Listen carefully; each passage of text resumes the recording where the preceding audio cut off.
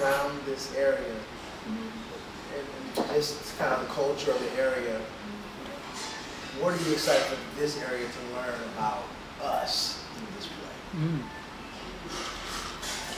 I mean, I don't even think it's necessarily like learn. It's like, you know how you have to like, they're gonna learn without knowing it. It's like, what's the old like cliche, like fun and educating, like, you know, when you're in school, because it's like, the stories are like hyper specific, so it's very easy for like it to be like, oh, this doesn't relate to me. But I think what's beautiful about it is the collection of stories back to back to back, where it's like, I don't really get this first one, but after seeing the fourth and the fifth and the sixth, like, oh, that's what she was talking about before, because I see it embodied in this.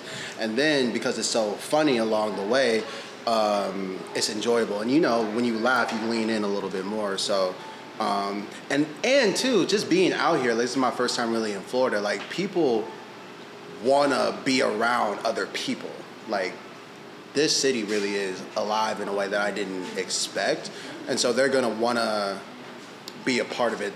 I really feel like this audience is going to want to take ownership of these characters that we're creating, and that's why I'm excited for the audience to come, because they're the last part of the equation. When you say alive, what does it feel like? When you say city's alive? I have never had so many random strangers just come up and talk to me. You look like somebody.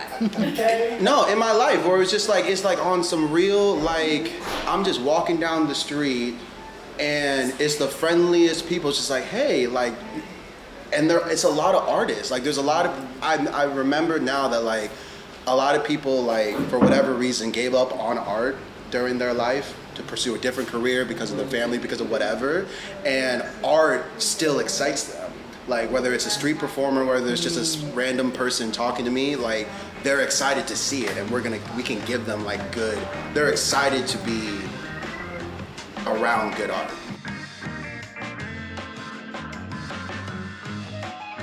And I think that the show, in a lot of ways, the conversations that it opens up and can inspire,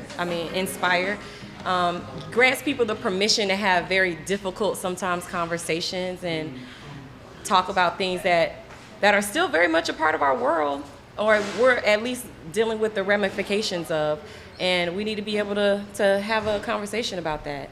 And then with you in the room and giving us permission to, like, hey y'all, we're doing this, but we got permission to just have some Black joy. Yeah. And that was like really liberating as an artist, to not always have to color into the lines in that way. Like, we're on a Black production, we can kind of let it hang, you know, a little bit.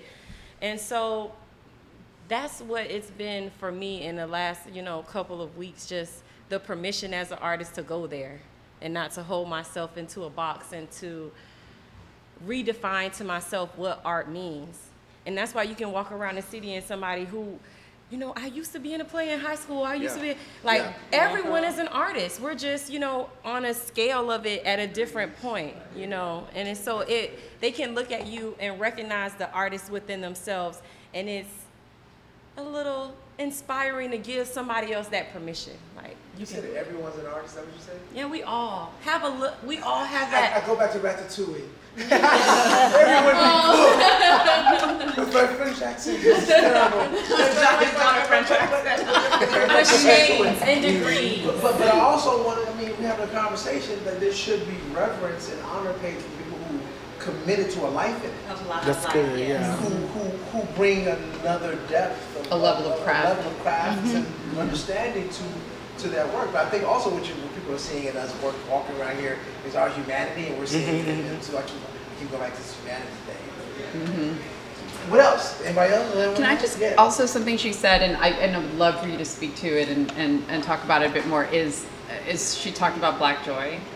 And this is something that I think that, especially, you know, a lot of times my job is simply to make space for the art, which is a good, you know, a good thing to do. And so this is a bad thing to do. And a bad thing to do sometimes. But you know, this is your space right now, right? And so I think one of the things that we as theater leaders think about a lot is, like, what should we program that is about the Black experience, that is very much about that community's journey. And one of the things that I've found is that so much of it is about Black pain. And around it all the time, and I'm like, true diversity shouldn't be the exploitation of a community's pain only, right? It should be the fact that they get to make fun of stuff, of themselves. They get to, you know, a Black writer is allowed to write the next great farce, and just have it not be a farce, you know, but be from their point of view. And so, can you speak to that and its relationship, and specifically its relationship into Color Museum, which does, you know, sorry about that, watching the run the other day, I definitely felt the joy. So, yay for you guys. I work in a Black space. I teach at Spelman College, so I'm always, and I've been traversing in Black theater, to your point, for 30 years. So since 1991, my first play was at the museum, so I've been traversing in Black theater, which most commonly is Black pain. And I realized that in the fall of 2021, when we were doing the Hands Up at the Alliance Theater, we had a therapist come in. I didn't realize I did a pretty good therapy, and I broke down because I laughed at the time, and she said, "Why are you laughing?" Oh, and that's how I confused. She was through humor, but she held me accountable, and I didn't know what to say. I realized that I didn't really know how to deal with the trauma I've been dealing with for 30 years. And I've been teaching it, and acting it, and directing it, and having to help people through it, but I've never asked anybody to help me through it. So I actually did a run like that all that day. I'm like, hours. I couldn't get myself together. And in the pandemic, and throughout that process, I realized that every character is fighting for joy. He's Hannibal Lecter, whatever their slice of joy is, that's what the fight is for. That's what I've decided at this point. And as an artist, I evolve, and that may change. But right now, that's what I tell my actors to fight for the thing that makes you happy. Until you discover what your actual goal is. Because most of the time, people, they don't know what their goal is, what their objective is. Like, just fight for what makes you happy. Right now. Yeah. Right now. Because saying that you're gonna do anti-racist work, that's the next step. That's the next level. And I'm so happy about that. You're standing on, you're putting your feet down, you're putting the feet to the fire, and it's hard. Cause you know, there was a lot of backlash, and I was surprised by that. I'm like, people are upset because they're taking an anti-racist stance? They also just don't understand it's good business. I mean, to get really boring on you for a second, but really when it comes down to producing, it's just good business to be highly diverse in your programming.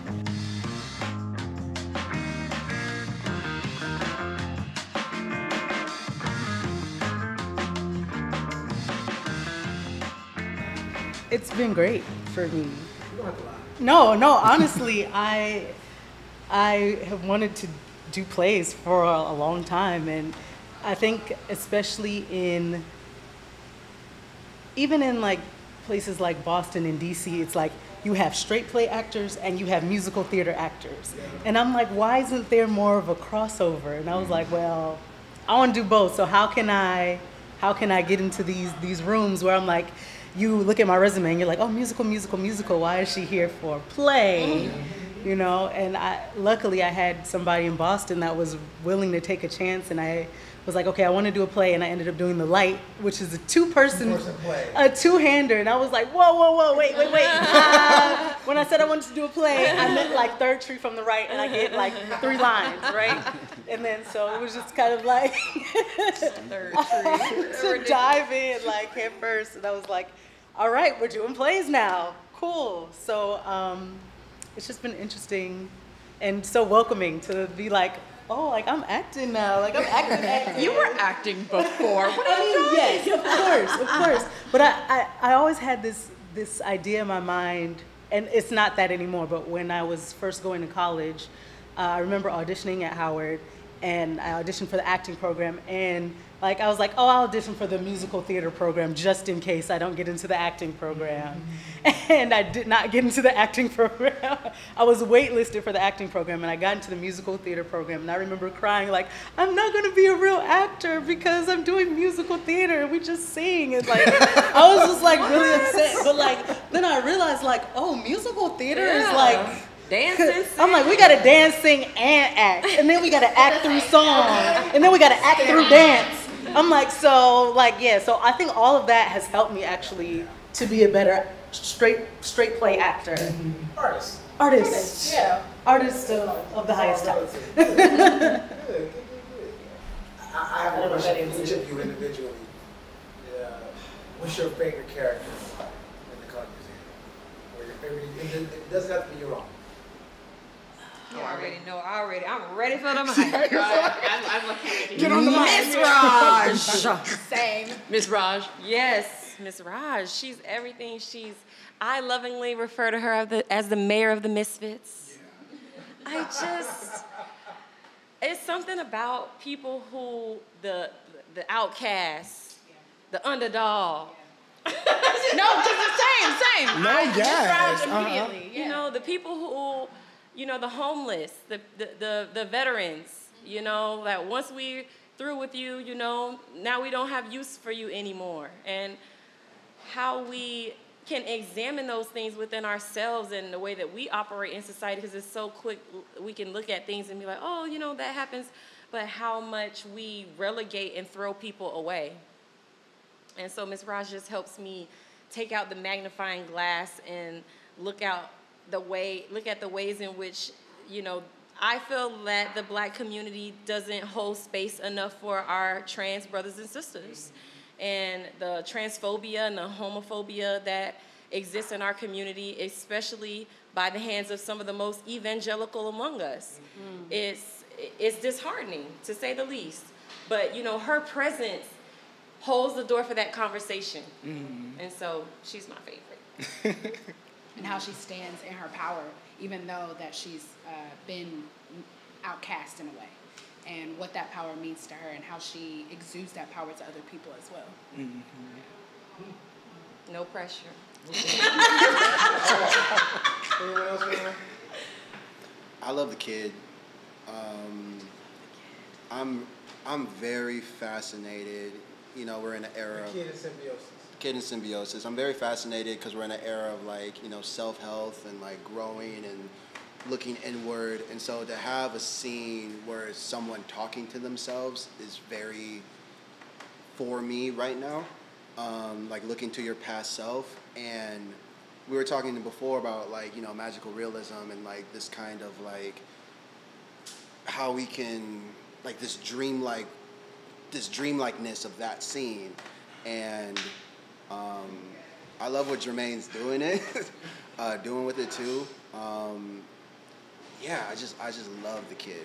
I love the kid. Plus, it has one of my favorite lines in it. I'm not gonna butcher it, but yeah, I love it. No, I'm not gonna say it. Come see the show.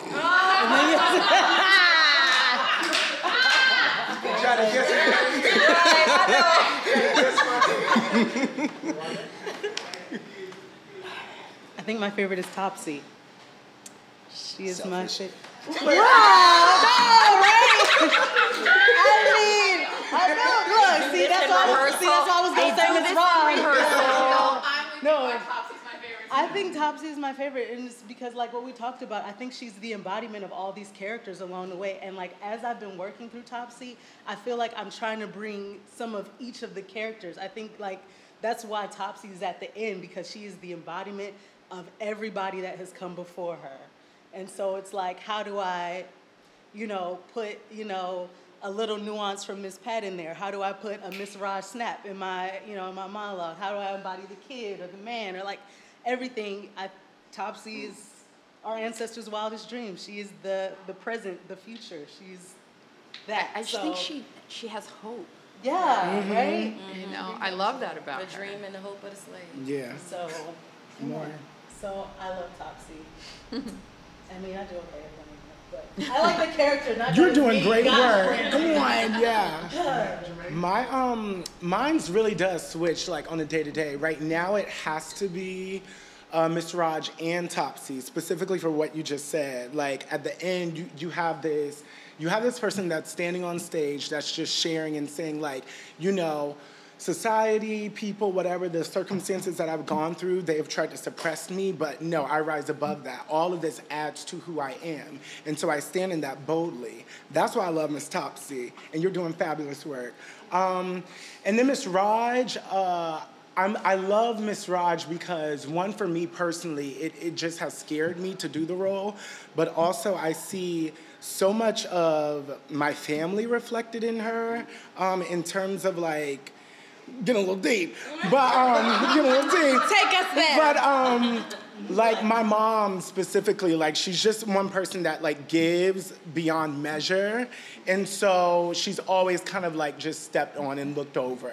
And so to have Miss Raj come into a space of saying, you know what, the society is not accepting me, people in my own community may not accept me, but I'm going to use this time in this space where I come in a club 3 times a week, I get to showcase who I am, I get to exude my power, and then when I leave here, you know what, whatever, shit may hit the fan, but I get to come back here, and y'all know who I am.